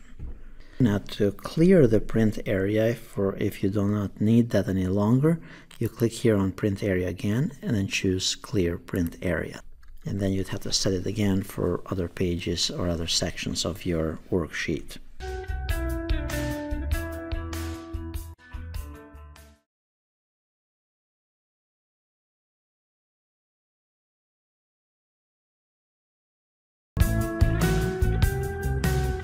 In this session, I'm going to demonstrate how to encrypt a document or set a password to your document before distribution and sharing it with others. So let's assume this is my document that I want to share with somebody else, and I can click here under File, and then you go under Protect Document, and then you want to choose Encrypt with a password. At this point, you can put your password, and the document at this point has been protected. So anytime somebody tries to access it, they'll be prompted for the password. So notice at this point it's asking me for the password. Now to remove the password, you simply go to the encrypt password again and just take out the password, and that should take care of the encryption.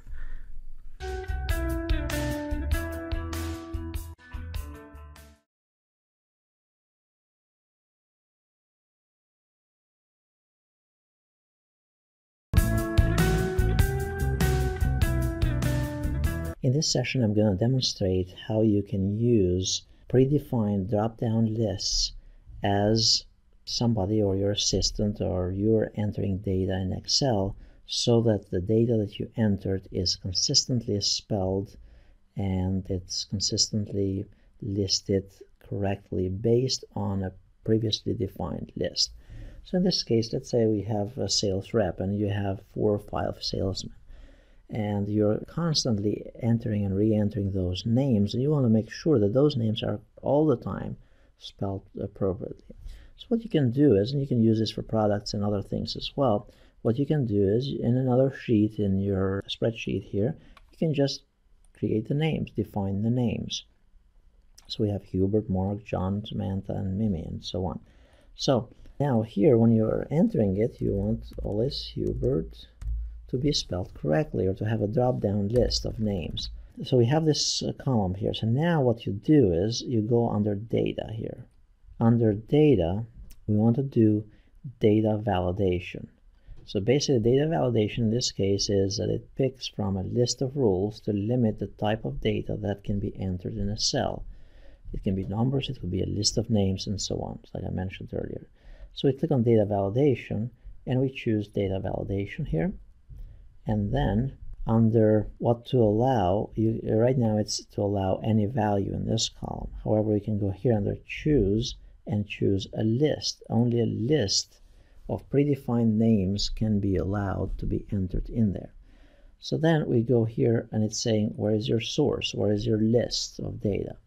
And then you simply go to the sheet that has the list of names. In this case, it's sheet number 4 for me. And we go over right here. Now you could pick a little bit of extra space here so that if you add another name in the future, you have the capability without having to change the design of the spreadsheet. You can leave some of blank areas here. So then we click OK. And now notice we are back to sheet number 3. So now we are entering sales reps. Instead of you typing Tom, notice it doesn't allow you to do that. It says a user has restricted values that can be entered here. So now you have this drop-down list. You have Hubert, Mark, John, and so on. So we click on Hubert, and then you put the date and the item and all that type of stuff. Of course, date shouldn't be allowed like that either. So you can customize that for the next one. So you go to the next one, and so on. Now, if for some reason you wanted to add another client or salesperson, remember we specified a couple extra cells here. So we go here, we added it on the list. Now we go back, and over here, Jonathan is listed as one of the salespeople. So you can use this for products, predefined products for your salespeople, and so on.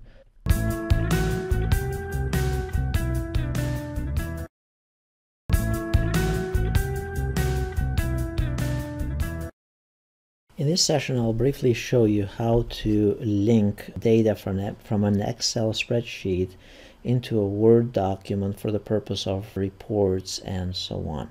So there are a couple ways to take data from Excel and then utilize it in Microsoft Word.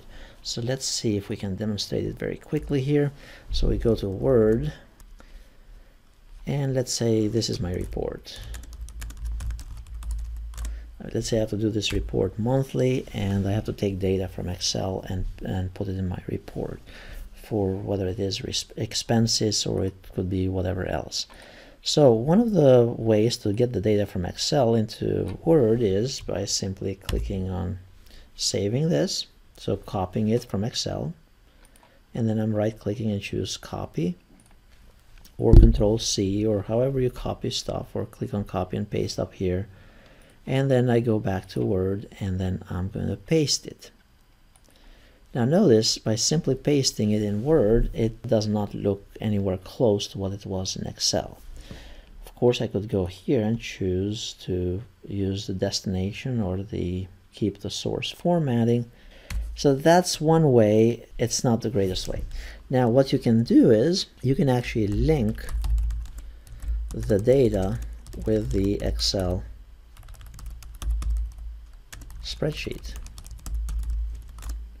So once you link it once, as the data is updated from time to time from Excel, from your assistant or whoever else out there, that report, it's always up to date. All you have to do is open up the document and it will be up to date. So for that to work, what you do is you go into Excel, we copy and we select and copy the data. So I'm just copying it again. Those bars were there because I had copied it from before. Now we go back to Word and we click here under paste, but instead of just choosing paste, we are going to click on paste special. So choose paste special, and then we're going to paste it as a link. So we are going to link it with Microsoft Excel. So it's linked to an Excel spreadsheet object. So basically the data is not really residing. It's of course posted in the document, but it's linked with the Excel document. So I'll demonstrate in a moment here. Since we pasted it, we can assume that the report is done. We're going to save it. And we're going to save it on the desktop. I call it, this is my monthly report. Now a month has passed by, or whatever time has passed by, and notice my, let's say my training expense for January in the previous report was $100 before. Now I'm going to make it $123. Now if I go to my document, and let's say I'll save it. Let's assume that a few months passed by. Now I go into my report. Double click on it. Notice the first thing that you'll get is it says this document contains links that refer to other files. Do you want to update this document or the data from the linked files? It's saying it's linked to Excel. Do you want this to be updated? So I say yes. And now this is my older junk here that I had from before. But notice the expense here for January for 123 has been updated. So the idea is that whatever you change here in Excel, as you're keeping track of things, it will be automatically posted and linked with Microsoft Word because we linked that data earlier. So if I go into Word, close it, and then save the Excel changes that I made, open it up again, say yes to update it. Again, ignore this part. Notice even the formatting has been updated from Excel. So it's a pretty neat tool. It's highly recommended that you utilize it in your work.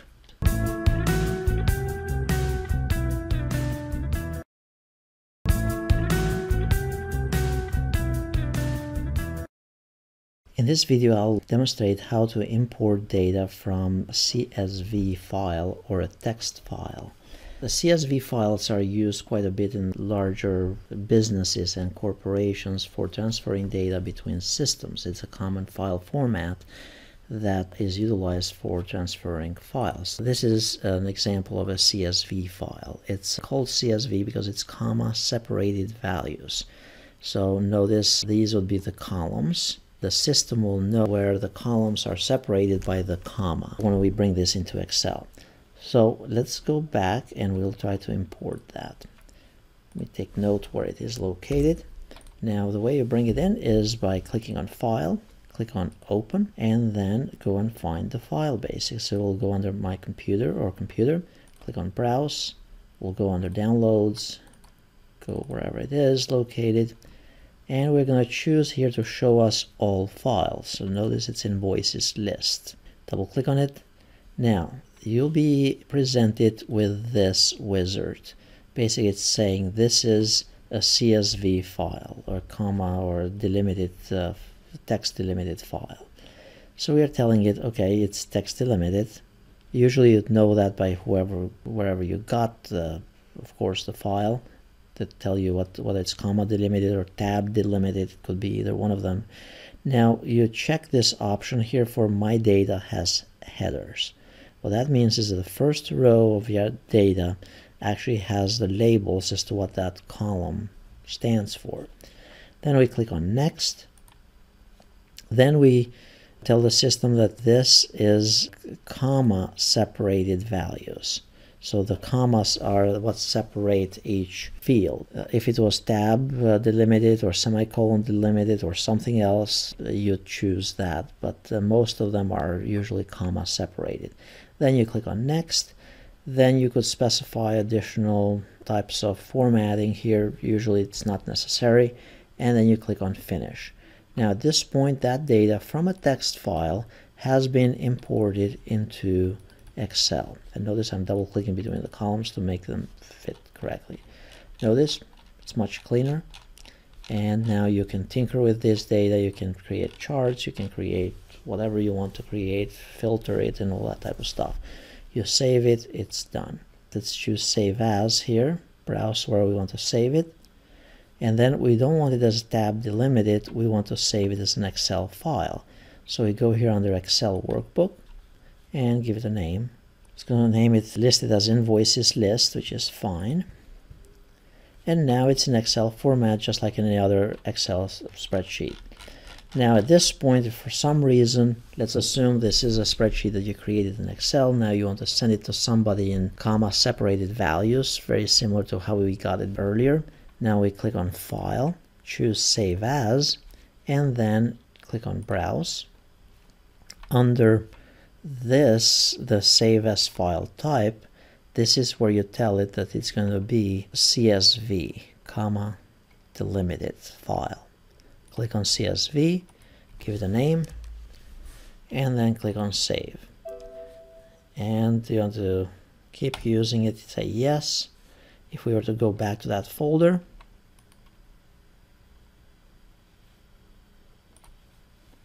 notice it's with commas. So that's how you bring a file in. You bring it in from CSV and you export into a CSV.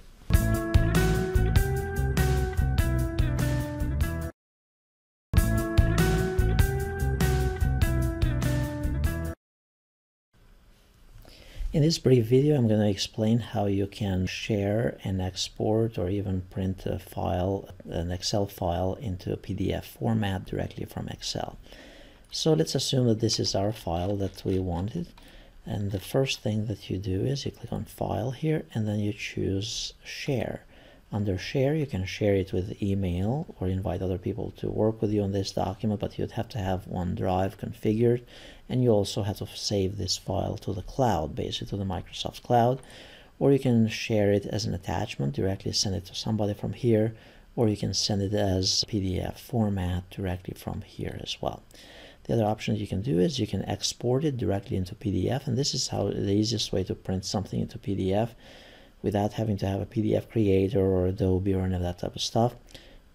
So we click on Export, Create PDF, and we choose where we want to save it, give it a name, and then it will save it in PDF format. Now, of course, it chose to print there only the area that we had selected to print from earlier on the print area. So that's how you print directly to PDF and share a file in Excel.